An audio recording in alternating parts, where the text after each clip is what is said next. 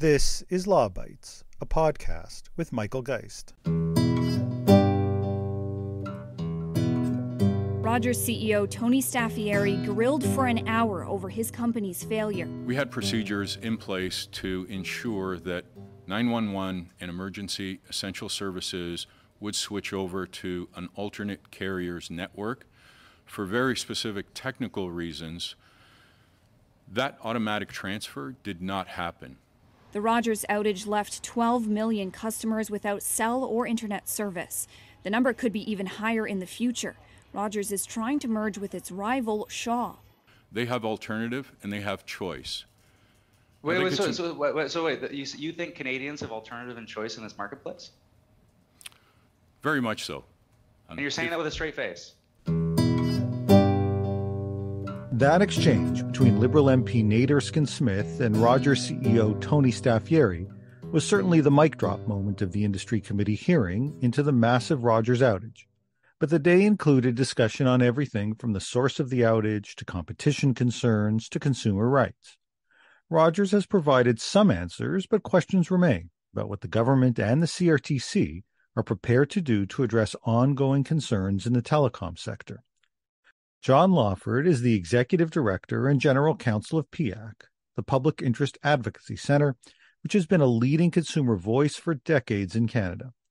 PIAC was the first to file a request with the CRTC seeking an inquiry into the outage, and John and I were both participants in the Industry Committee hearing.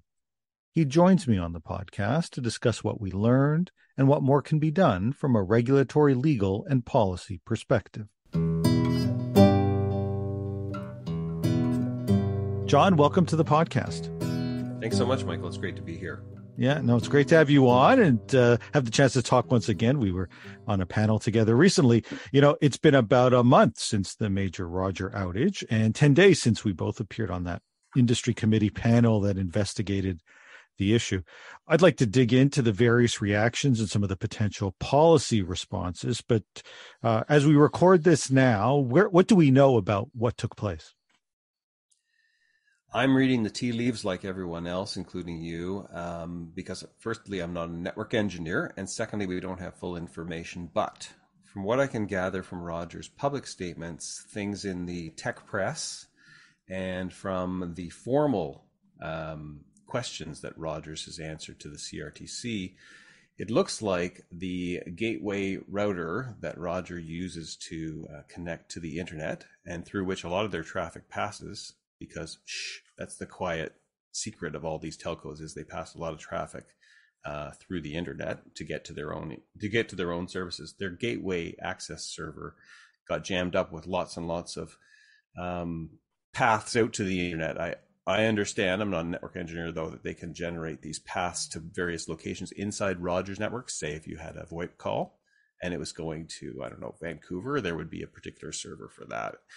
And somehow, in doing an update to their core network, the equipment started to spawn a whole bunch of paths. And it made me think, Michael, you know the scene in Fantasia where Mickey is lazy and he wants to get the broom to carry the water up for him because the wizard leaves him with a broom and it tells him to get water.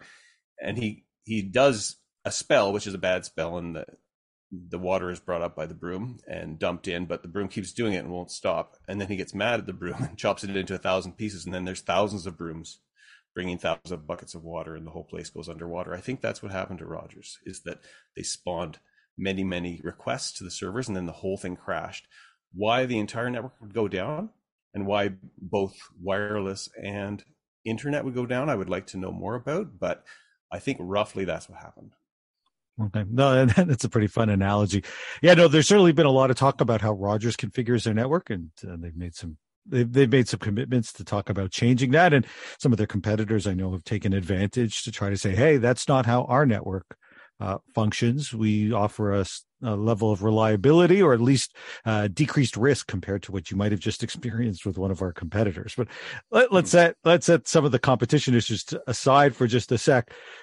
We did appear together on the standing committee on Science, Technology, and Industry's one-day examination into this. We'll see if they continue. That day consisted of 4 one-hour panels. Ours was the final one that had several public interest voices, but there was also the minister, there was Rogers, and the CRTC.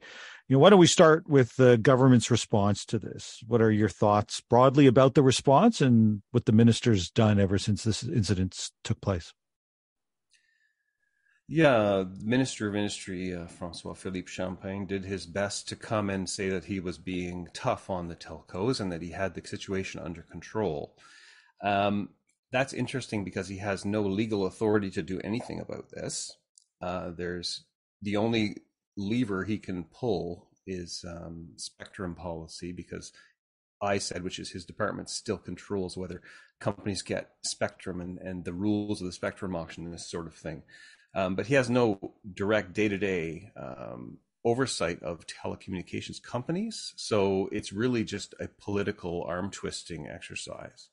And the deal they were working on, I believe, is pretty high level and basic to do some sharing of network resources if there's a complete wipeout, normally to a natural disaster. But really, it's not going to solve the problem. So he came and he said, I'm on this. Trust me, I'm using my political suasion to get them to fix their systems. But, I think it's quite theatrical and perhaps not going to have a lot of real results. Okay. Yeah, no, he certainly was talking tough. And when questions were raised about how so-called tough he was, you should have been on that call kind of thing. I was demanding as opposed to asking is the way that he sought to put it. He was saying that he was demanding of all the telcos, but of course, in particular, Rogers. What did you make of Tony Staffieri, the Rogers CEO, and his appearance? Were there any surprises in terms of his comments before the committee? Not really. I guess I was a bit surprised at how aggressively he defended not being regulated. There were a couple points where people brought up questions of whether they should have a quality of service guarantee or there should be some rules around compensation. And he reacted negatively and said, competition looks after this and we do our best every day. And this could happen to anybody, any carrier.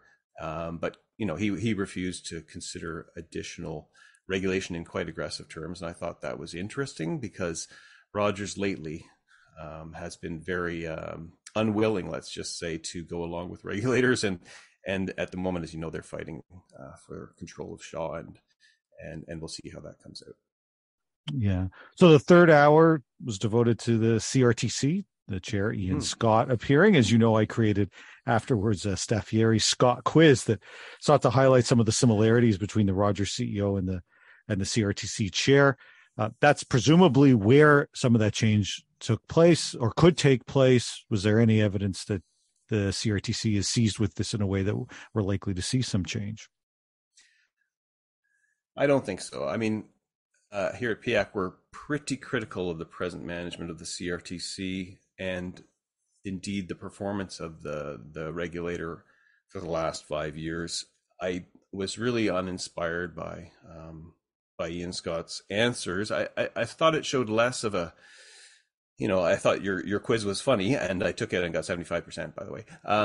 But I thought that he was less agreeing with what Staffieri said, is more as that he was saying, I have no imagination.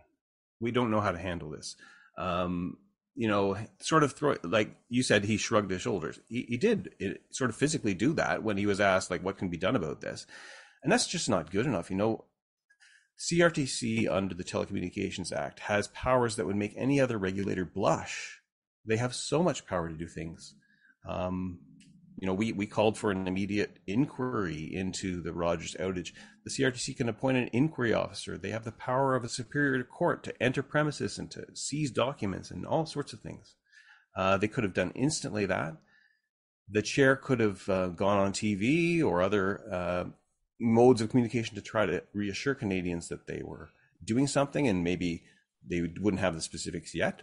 But it felt much more like he was kind of dragged kicking and screaming into this hearing, and then gave, pretty much a hand wavy kind of, yeah, we're kind of looking after it.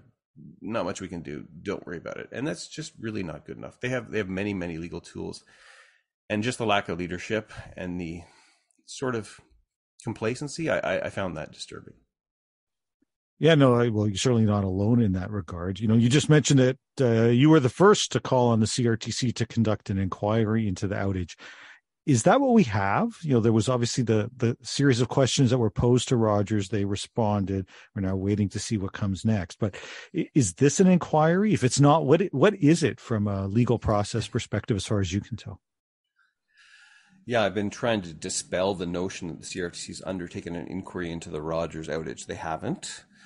What they have is an open proceeding on general network outages, which was created after the hurricane went through Nova Scotia about, I think, 2019 or so, and, snapped a bunch of telephone poles, and surprise, the phone network didn't work anymore. And so they have these open proceedings now at CRTC on a couple of files where they'll file documents that are sort of related in there, but there's no real formal proceeding going on. I'll give you another example just to demonstrate the difference between that and what we asked for.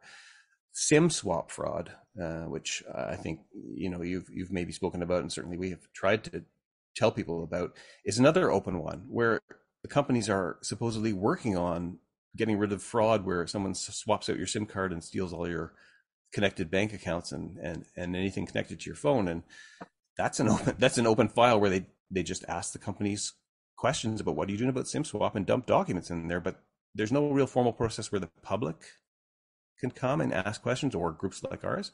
This is the same thing. So there's an open proceeding on outages, and they've just asked Rogers, in relation to this particular outage, could you answer these questions? And we do have some redacted answers from Rogers, but it was so unclear to us that anything was really formally going on in terms of a public inquiry that we had to write a letter from PIAC here to say, is this a public document in the sense that we can ask for more disclosure from Rogers in the public interest? Or what is this thing? And so CRTC has fallen into this trap now of doing this with a number of contentious or controversial proceedings where I feel like they're kind of hiding it under the skirts of the regulatory system, instead of having open public processes, which is what we expect from a public regulator.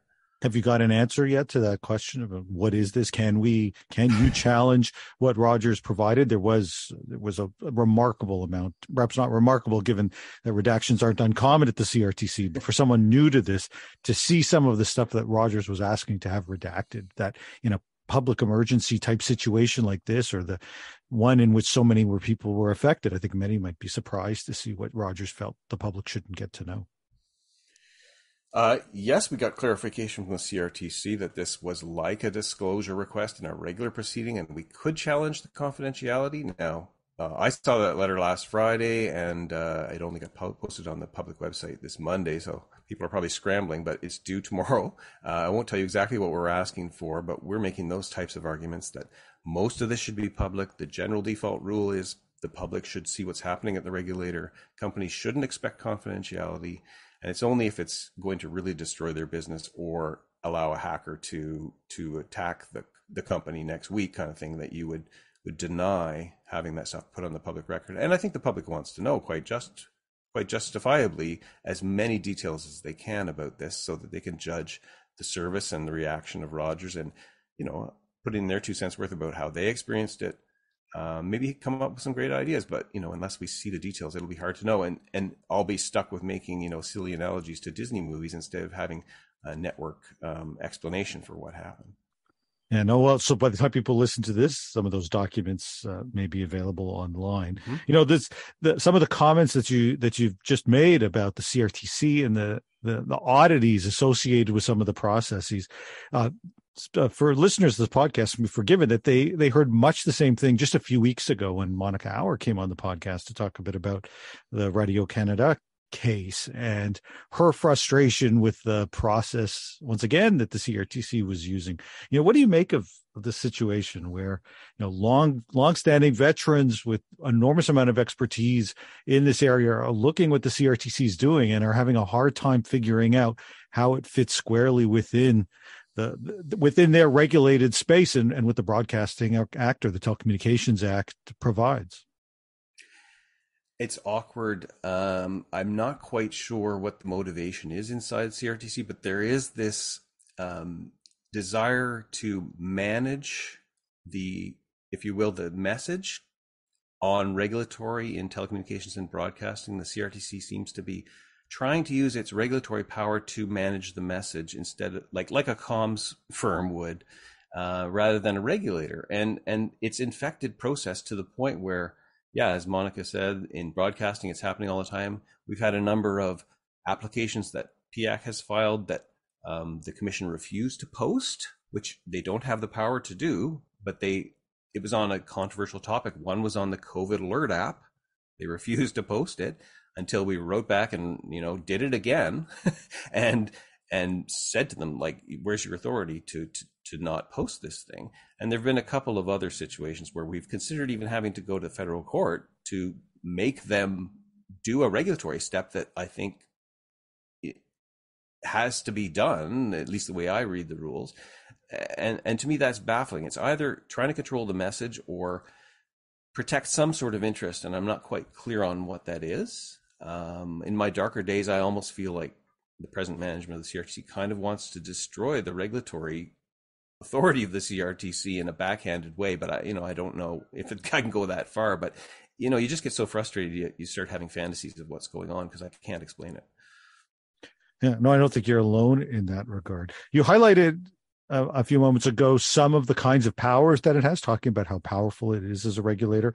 What do you think it should be doing in this circumstance beyond following process, given what took place with Rogers? Yeah, I would like to see, we PIAC asked for two things. Firstly, the inquiry, so that documents can be looked at before they get destroyed, or in the normal course get lost, or before people's memories fade, before software gets changed, all that sort of thing, to get to the bottom while memory's fresh. But apart from the sort of detailed recommendations that might come out of that regarding Rogers, we wanted a wider public inquiry because other carriers are going to have outages in the future.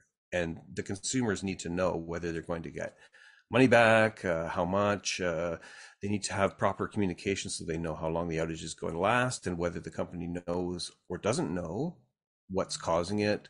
They need to, they need to know if their carrier is affected because they might be a wholesale. Their carrier might be a wholesale customer of a larger carrier, so that they need to know which company is down, whether it's their own carrier or a bigger one. All sorts of things could be brought out, and there could be rules made. And I was referring to powers. If the CRTC wants to specify a certain level of network architecture or resiliency, they certainly have the power to do it. They can set rules under their interconnection power, the way that companies interconnect with others. They can specify how that's done.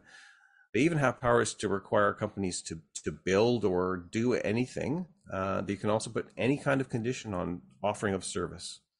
And all of these things, I feel are left fallow. I can go into why that is and why so many CRTC powers are not used, but they do have it if they need it. Okay, why don't we go there for a moment? Why do you think they leave so many tools that are available in their toolkit in the toolkit, as opposed to actually being more proactive and using the powers they've been given under the legislation? Because, of course, what the debate often turns to, well, we need legislative reform, but implicitly, when you say they've got all these different tools, it becomes less about new powers in the act and more about having the regulator actually use the powers they have. Right. Okay. I don't want to confuse people, but in 1993, with our new Telecommunications Act, when it was changed, a section was put into the Telecommunications Act called Forbearance, Section 34, and it lets the CRTC not regulate if they feel that most of the policy objectives of telecommunications can be achieved without regulating. In other words, letting the market do it. And they absolutely have to not regulate in certain areas if competition is going to protect the interests of users. That's the test. And over the years, the CRTC has either, like with home phone service, like regular, phones, black phones kind of thing, has either found that competition was strong enough to protect users and therefore has let a lot of these other powers, sideline these other powers, or a service like internet, or wireless has pretty much never, ever been subject to the powers I spoke of that are so sweeping, because right off the get-go, the CRTC said the market here is very competitive. There's lots of providers. You'll recall the early days of the internet, there were many, many little ISPs. With wireless, there were more startups there that were not necessarily owned by the incumbents. Where I'm going into the misty past, but it was true at one point.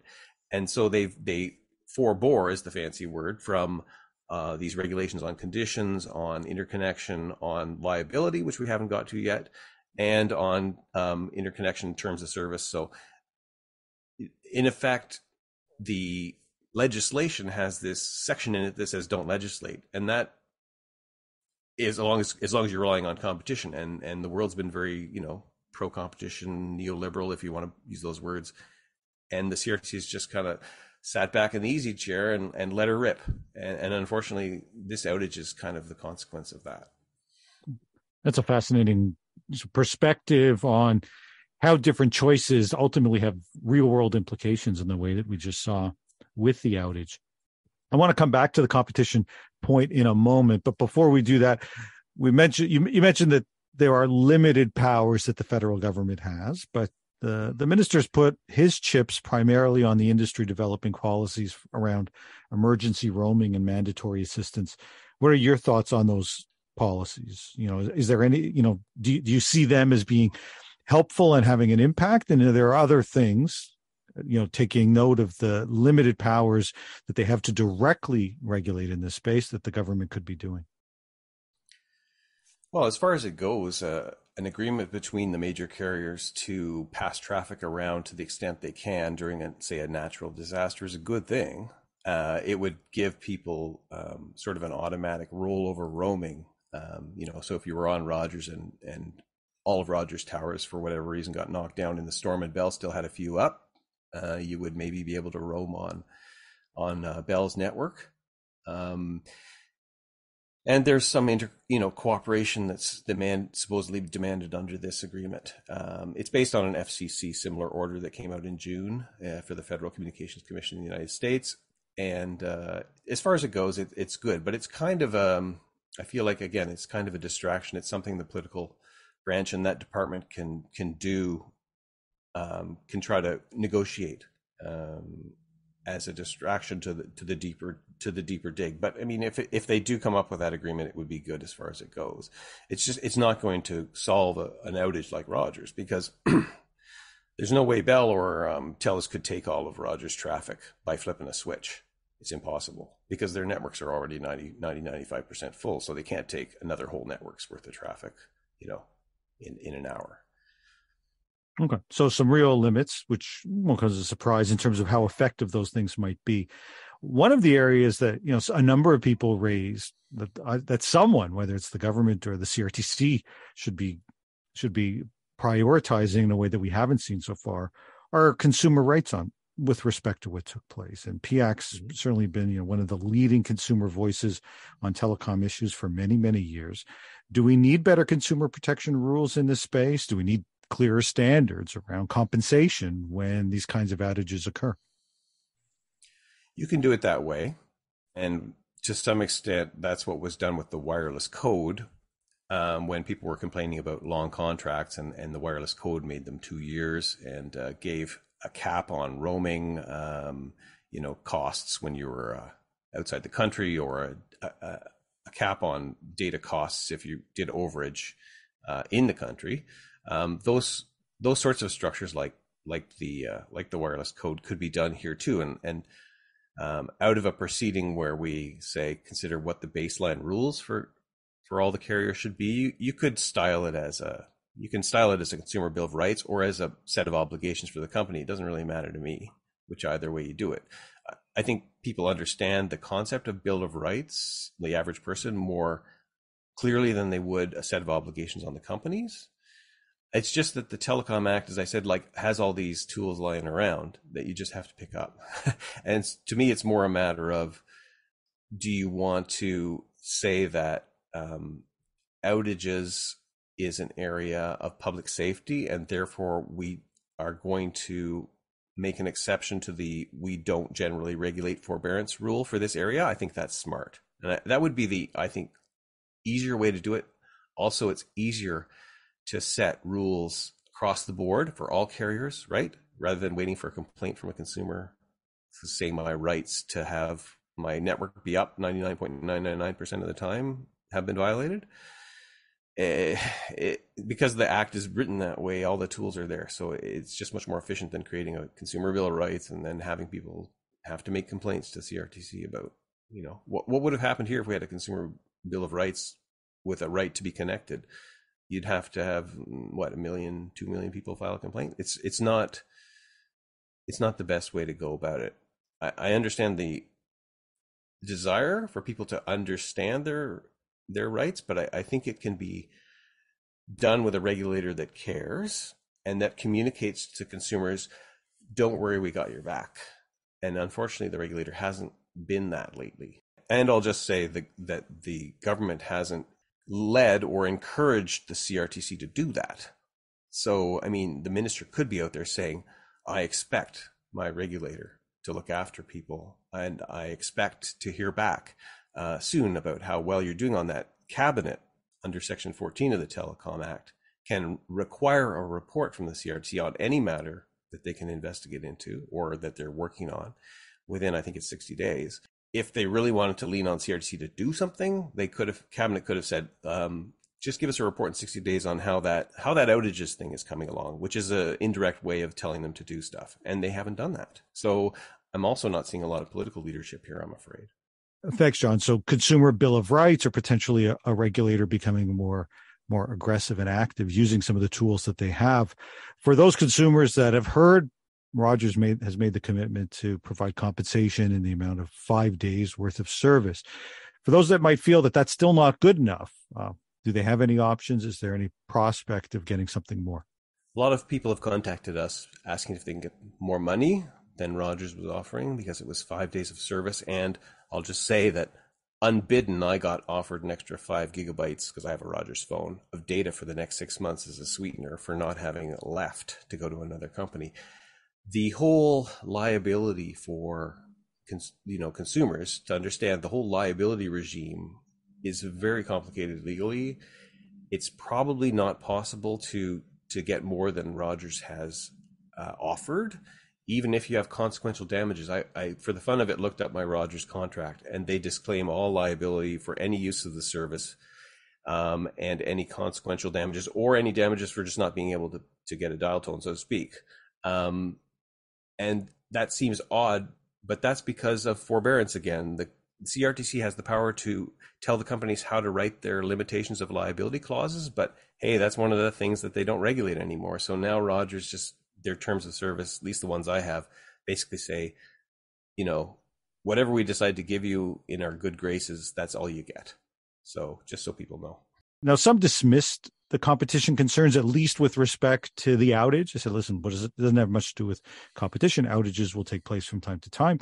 But at the same time, we know that there are a lot of consumers that have found themselves subject or at increased risk, let's say, when it comes to putting all their eggs in a single provider basket, largely because bundling becomes one of the ways that you try to counter the effects of a lack of competition when you've got high prices. So that's one place where you might be able to find a discount. So there's a trade-off there. Perhaps you get slightly better prices, but we now learn that higher risks, including one the kind of impact that you might get from an outage. What are some of your thoughts in terms of the role competition plays here? And we can think about it both from the perspective of the government as well as, of course, the CRTC. Yeah, no, I think it's a fascinating problem and a very deadly serious one for consumers. You're quite right. The average consumer uses the tools they have at their disposal to limit their bills. And then in this case, if you do take a bundle, all of your services are one provider. Therefore, obviously, they have one point of failure. And if you had 2 or 3, then you could diversify and use your landline, which might be different from your internet, which might be different from your cell phone. Sure. But many people take the bundle. That just demonstrates to me how few consumer control or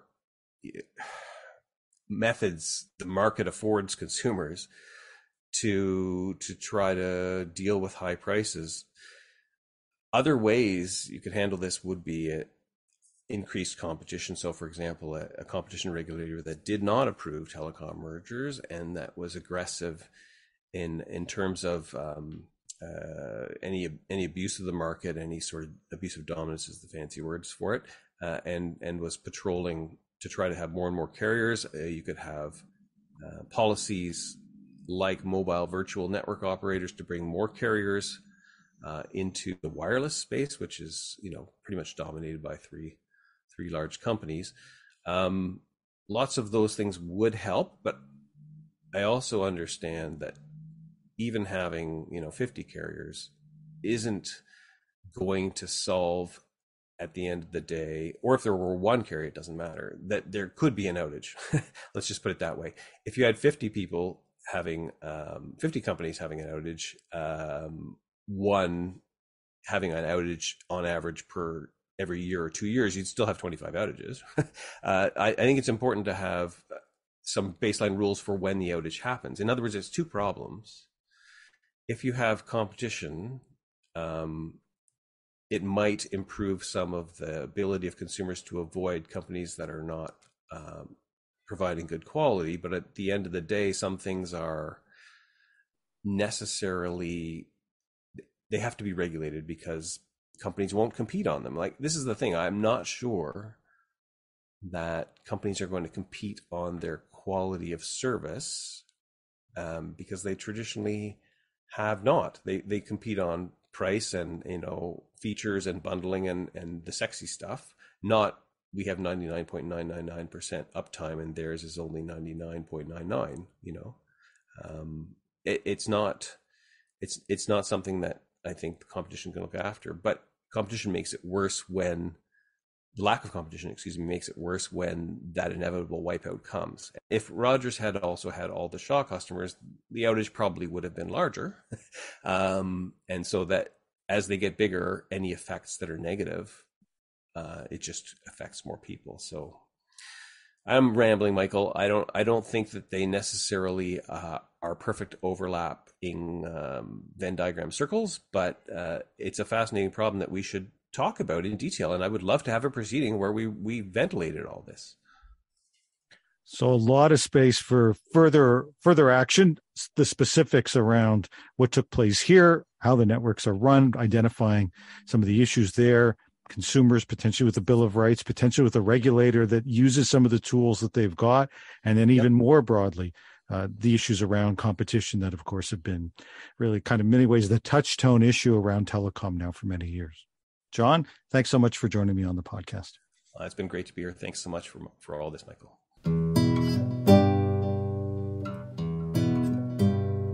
That's the Law Bytes podcast for this week.